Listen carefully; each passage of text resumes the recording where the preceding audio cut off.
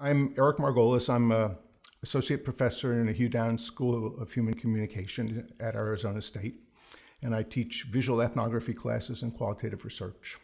There are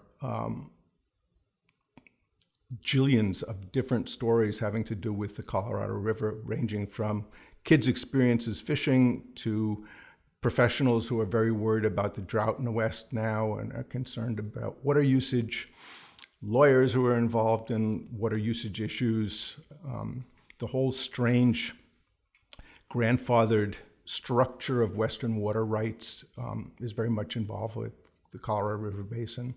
The giant dams in Glen Canyon and Hoover Dam and others are central to making it possible to even have a city in Phoenix.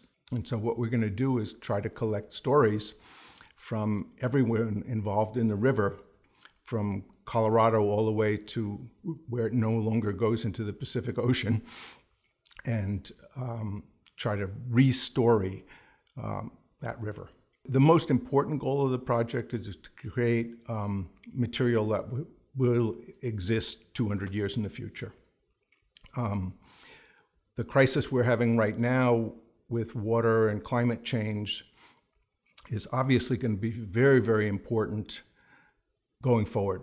And so I don't know what people will make of the choices we made in the 20th and 21st centuries about fossil fuels, about water usage, about dams, about population growth and edge cities and all of that, but they're going to want to know. My hope for this project would be to produce important data for the future, that we will get a chance to do interviews that would never have been done otherwise, collect visual information currently and historically, and putting it all together for the general public.